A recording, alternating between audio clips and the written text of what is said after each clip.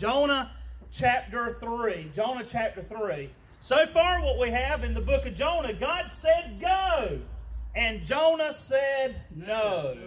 Go where? Go to the great city of Nineveh, the place that had the Assyrians in it, the place that they were bloodthirsty. They would capture their enemies. They would cut their heads off. They would stack them up in a pyramid. They would fillet their flesh off of them. These were people that were barbaric. And God said, Jonah, go and preach the gospel of grace to the people of Nineveh and let them know that they can be forgiven.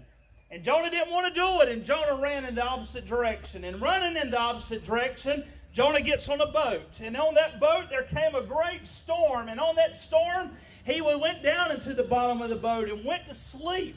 And while he was asleep, the sailors started throwing out their cargo, if you remember in the last chapter. And finally they went and they woke Jonah up and said, we don't know where you're from. We don't even know who your God is. And Jonah told them, I'm a Hebrew and I worship the God of the heavens and the earth who created them. And they were terrified because they realized that Jonah was running from God. They said, what could we or should we do? And Jonah says, throw me overboard and the storm will get calm. And what happens? They do that. They throw him overboard.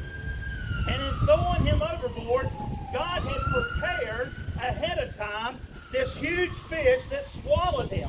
And if you remember the text, it says that while Jonah was in that fish for 3 days and 3 nights, what did Jonah do? He didn't moan and complain. It said that he prayed and he quoted the scriptures and that God delivered him and that the fish vomit Jonah out on dry land. That's where we come to today. So if you missed any of the previous messages, that was kind of like when you used to watch television. They'd show you what happened last week and a recap. That was the recap.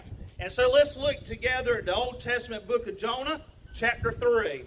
Then the word of the Lord came to Jonah a second time. Get up, go to the great city of Nineveh and preach the message that I tell you. So Jonah got up and went to Nineveh according to the Lord's command. Now Jonah could have avoided all of that tragedy. Jonah could have avoided all of that fish smell. Jonah could have avoided all of those things if he simply had done what? Been obedient the first time. But when I read this and it says that the word of the Lord came to Jonah, when? A second time. It makes me want to say, thank you, Lord, because the Lord has given this man right here more than a second chance. And I guarantee you that if you look back in your lifetime, God has given you, given your spouse, given your children, He's given your marriage, He's given your finances, He's given everything that comes into contact with you a second chance. And so when we mess up, it's good that we've got a God that still loves us. You see, when we're God's children, whenever we sin and we're disobedient, that does not erase our birth certificate in the kingdom. You see, it just means that we are a disobedient, backsliding child of God, and that needs to be corrected. Jonah was corrected by God the Father. And then in that correction, what God did was God set Jonah back on the right path, and Jonah was able now to listen to God's voice a second time. God is speaking to us a second time. Maybe what we're going through now with all of these trials of this virus that's been going on, with the economy falling apart, with everything being shut down, it's caused us to spend more time not only with our family, it's caused us not only to spend more time at home, but it's caused us to spend more time hopefully with God. And in doing so, God is speaking to us a second time. And God's mission, God's purpose and plan did not change. He still wanted Jonah to go to Nineveh. You see, what God originally put in your heart, maybe when you were 20 years old, you might say, I was disobedient and I didn't answer the call of God when I was young. God's call does not change.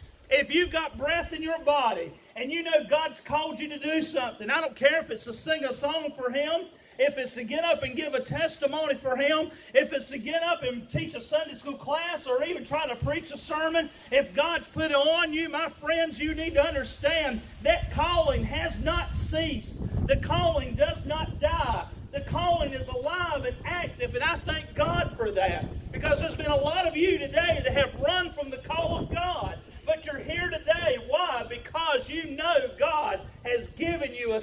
chance. And Jonah gets this second chance. And in his second chance, what does he do? He is obedient. And it says, so Jonah got up and went. Where did he go? He went to Nineveh according to the Lord's command. You can just lay it right there, brother. I don't need these notes. I've got the Lord right now telling me what I need to be saying, okay? That's why when I saw it blow off, I was like, let it blow, let it blow, let it go. That's all right. But here it says that Jonah did what? It says that Jonah listened and did what? He went as the Lord had commanded him. And then the next part it says that now Nineveh was an extremely large city. It was a 3-day walk. Maybe God allowed him to stay in that fish for 3 days, I thought. Not only because it's a symbol of Christ being in the tomb for 3 days and then coming out, but maybe those 3 days is that every day that Jonah walked through that city, it was a day that he remembered that he was inside that fish. And so when he preached that you've got to repent or you will be destroyed, he also thought about how his life could have been destroyed. And then it continues. Jonah set out on the first day of his walk in the city and proclaimed, in 40 days Nineveh will be demolished. The men of Nineveh believed God. Notice they don't believe Jonah. The spokesperson, the preacher can be flawed. The Sunday school teacher can be flawed. The choir director can be flawed. But the message of Jesus is not flawed. That's why I get upset when I hear of all of these scandals that preachers get into, don't you? You watch TV and it seems like, oh, they just money scandals, sex scandals, all the other kind of scandals, and we say certain famous preachers' names. But I'll let you know this, that does not change. That even though that they were scandalous, it doesn't change the sanctification of the gospel that was preached. People that were saved. God can use a donkey to tell a good message. And if he can use a raven to feed one of his prophets, he can use even a sinful man or a woman to preach what is gospel truth. And I thank him for that. Because we know for a fact the gospel is whole and pure, and God will use whatever vessel he can. But isn't it even better to know that he cleanses us up so that when he does use us, that it brings him glory? And it says that they did not just believe what Jonah said, but they believed it because of God. They proclaimed a fast. What is a fast? Some of us don't talk about fast anymore. You might look at me and say, Pastor, do you even know what a fast is? Well, I'll tell you, the only fast I know is how fast can I get to the dining table, right? Some of you understand that kind of fast. But what I'm saying to you, this kind of fast was a biblical fast, is that we're not going to eat.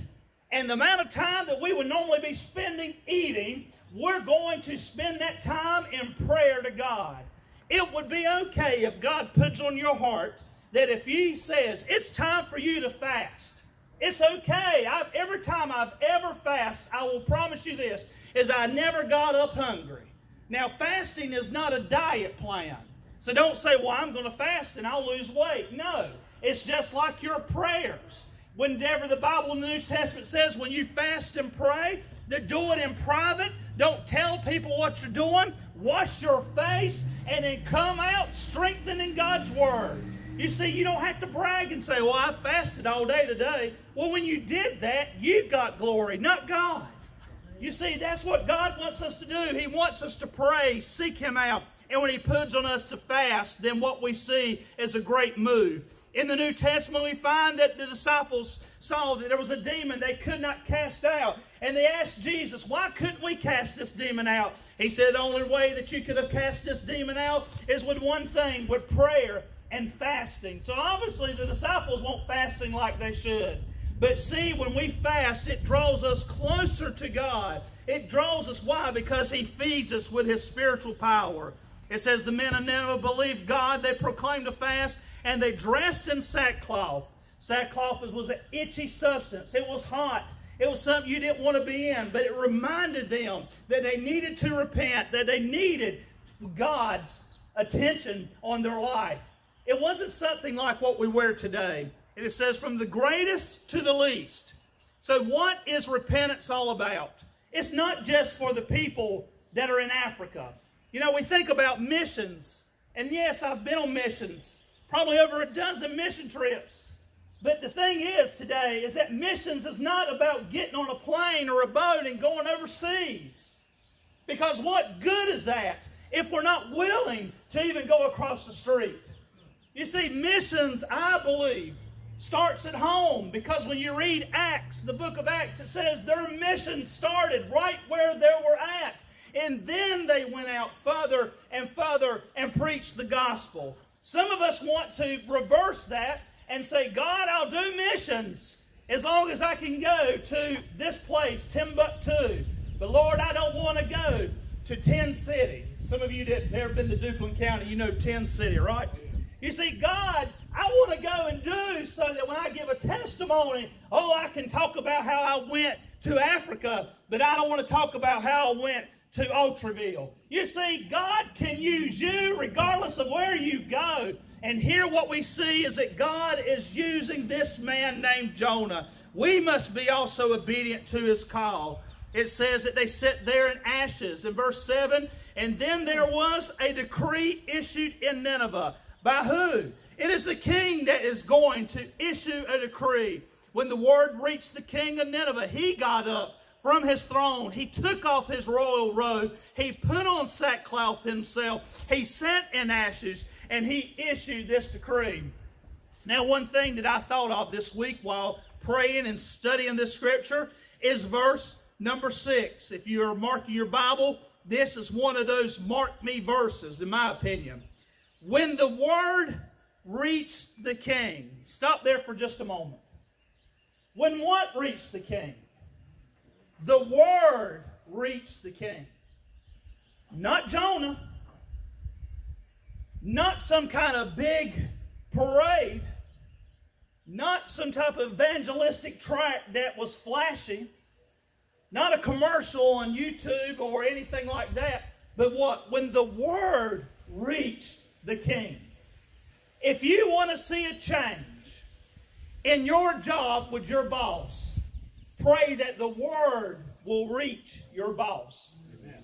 You want to see a change in your children, pray that the word will reach your children. You want to see a change in any situation that you're dealing with. What do? Oh, dear God Almighty, maker of heaven and earth, let the word reach them wherever they are. You know, the word, even though we might not be able to go on a mission trip to North Korea, I want to tell you today is that the word of God still can penetrate that nation. Even though we might not be able to go into certain areas of the world, and some of us are afraid to go in certain areas, even in Pender County. But I will let you know this, the word of God can go into any area, and the word of God is powerful enough, it will change not only a king, but it will change any man or woman that their heart is prepared by God. It says that by order of the king, his nobles, no man, no beast, no herd or flock is to taste anything at all, meaning that the whole kingdom is going to have a fast. Maybe we as a nation should call for not only our prayers, but maybe as a nation we say, Lord, we have turned so far from you that we need a fast. And so it says that the king declared this. It says they must not eat nor drink. And in verse 8, furthermore, both man and beast must be covered in sackcloth. And everyone must call out earnestly to God. What is an earnest call to God? I'm glad you asked. Y'all are asking some mighty good questions today. What an earnest call to God is not one of these quick fast food lunch prayers. Now, what do I mean by fast food lunch? Did you know that when you go to a fast food restaurant, that when you go through the drive-thru, if your order's not ready, that 9 times out of 10, what they will tell you to do is to pull up, even if no one's behind you. Now, I thought that's about some of the most foolish stuff. If nobody's behind me, why do I need to pull up? And so I asked one of the ladies one time, why do I need to pull up if no one's behind me? She said, sir, as long as your car is sitting right here, that we are counting that order and that we are losing time and that we've got to get you past this window. I said, even if my order's not ready, She said, the whole point is to get your money and to move you up. And then we are clocked on our speed and efficiency. And so they're not worried about the quality. They're worried about the speed of it. Sometimes I think our prayer lives are like that fast food line. Lord, we just want to hurry up and get it done just to say we prayed. Lord, I'm going to say I pray over a meal, and I'm going to just say, Lord, bless my food, and then we start stuffing it in our mouth. I can remember when my little boy, who's now 20 years old, whenever we were praying one day, and we were at lunchtime and sitting at the table, we were eating. Before we eat, we said a prayer. I started to pray. Dear Lord, we're thankful for this food. Well, about that time, I heard something smackety, smackety, smack. I looked over there, and Nathaniel, I don't know, he might have been 4 or 5 years old. He had already started reaching in, eating the food. He was that eager to get hold of it. My friends, when you pray enough, when you do finally get hold of your food, how many of you know it's going to be a whole lot better? You see, there's at times, I just found out in Burger King in Wallace, that one of the employees there has just contracted COVID-19. I saw that last night. And my wife and I were talking about that we go out to eat, and we're in such a hurry to eat, we better make sure that we're praying over this food, folks. Have we not? We better make sure we're praying over. And then you see about the different factories and all that. The workers are getting COVID-19 in the meat factories. I want to let you know that God Almighty, when you seek Him in prayer, that God Almighty can bless you, and God Almighty can heal you, and God Almighty can move upon you, and God Almighty can sanctify that food. Now, I might not say that God will take the calories out, because every time I've got a box of Krispy Kremes and prayed over it, I still gain a little bit of weight. But the point is this: spend more time in prayer, and you'll see more results in your prayers. Now, there are times that our prayers are short. I've had people pull out in front of me, and I've hollered out, "Oh, Lord, help me," because they pulled out in front of them. Haven't you? Got to hear those prayers.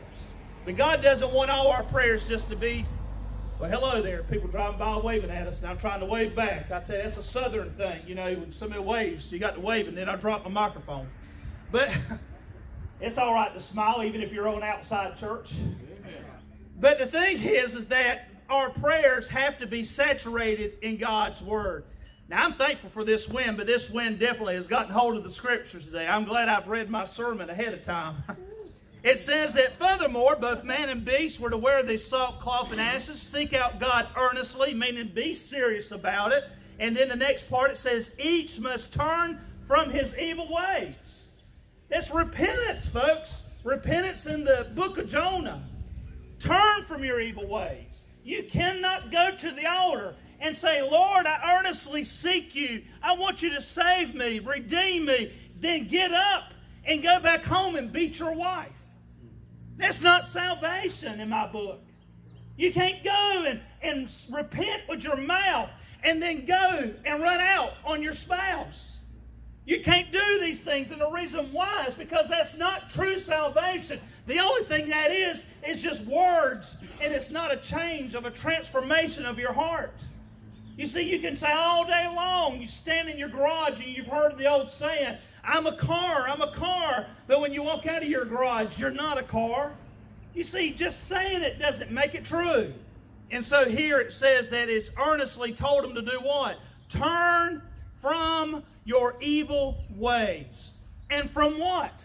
The violence that you do. Now, when we originally read the book of Jonah as children, we had no clue that the Ninevites were as violent. When the Bible says turn from your violence, we had no clue that they were as violent as what they truly are until we study history.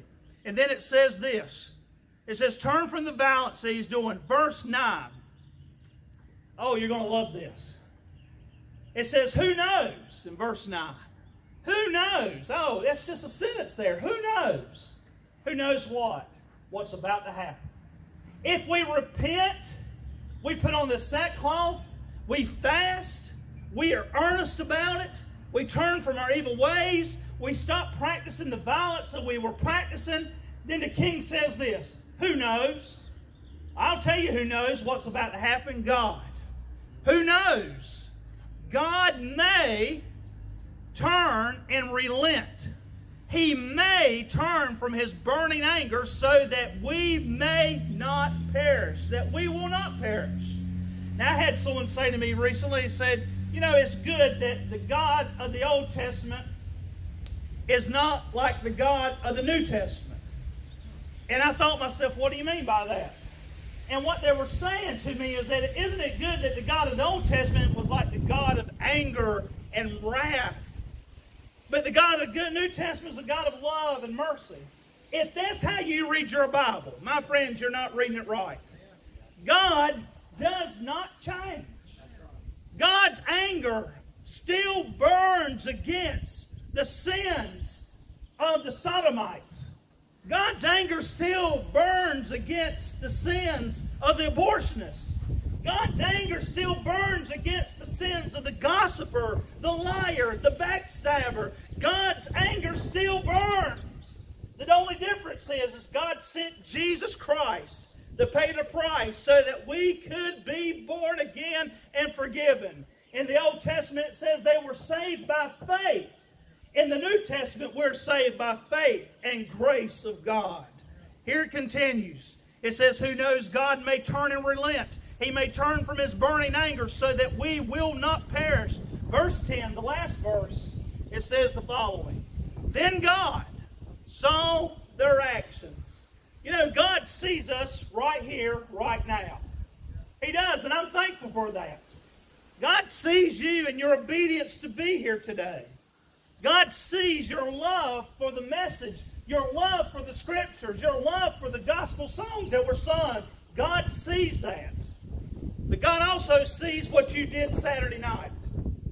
He doesn't just see when we do good, when we're good little boys and girls.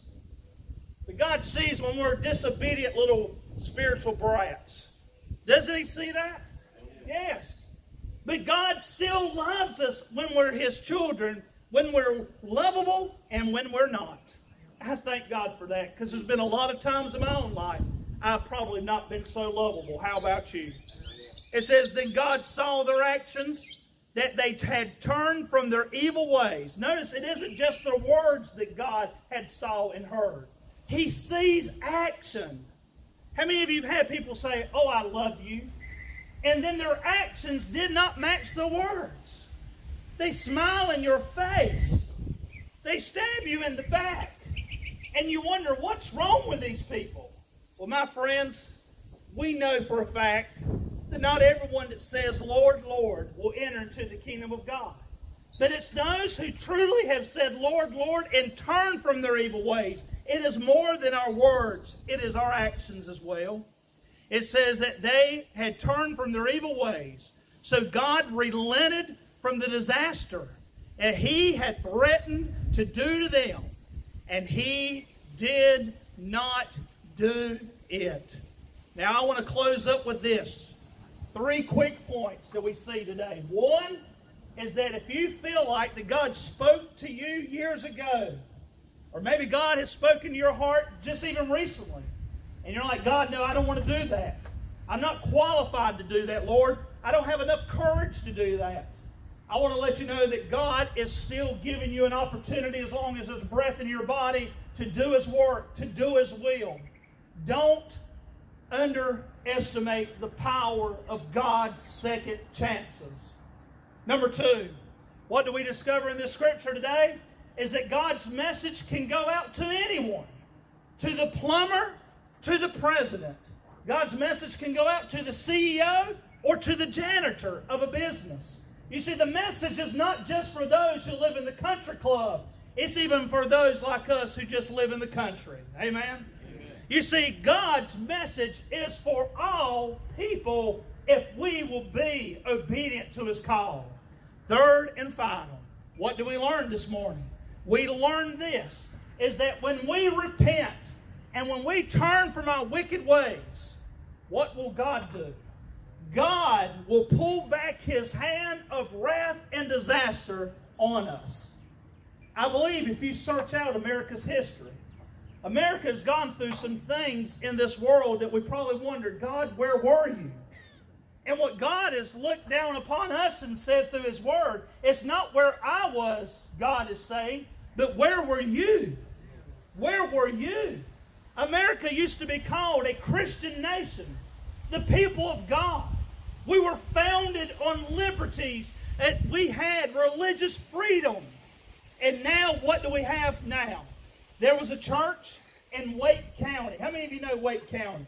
Wake County up in Raleigh area. Raleigh, Cary, all of that area. There was a church that was up in Wake County. The preacher and the church, they opened up. They limited last week, only 10 people could go inside the church to worship. Because they did that, that church had received hundreds, and some of the reports I read, almost thousands of calls, emails, letters, and death threats, hate mail, all because that church opened its door and allowed 10 people to come in. It said, oh, you're being not responsible by opening up the doors and letting 10 people in. My thing is, when I read that, how sad it is we live in a nation where in the Bible Belt of this nation, if a church opens its doors, you get thousands of people all riled up and mad because of something like that. They won't in there preaching a false gospel. They won't in there marrying one man to another man. They won't in there doing anything that was unbiblical. They just opened the doors and said, we're going to follow the governor's legal decree, only let 10 people in. And when they did that, it said they let the wrath of the community came down upon them. I will say this to you, my friends. I guarantee you all the hundreds of people that called that preacher and wrote that church and emailed those nasty emails, how many of them were emailing Lowe's and Home Depot and Walmart and all these other places that opened up? How many of them were all worried about what was going to happen in there? I guarantee you none of them were. And the reason why is because there's a difference in what happens in God's house and what happens down at Home Depot and what happens down at Walmart. You see, because what happens here is that our hearts and minds get centered on Him. But wouldn't it be something if God's people said, you know what, the next time we go in Home Depot, if the Spirit of God hits me and I just want to praise Him, I'll praise Him. Well, who knows? Home Depot might be getting some hate emails and letters and all. Amen? But you see, we're afraid to do that because we live in a nation like what we live in. So today, if you're seeking to draw closer to God, the good news of the Scripture says you have a second chance to do so.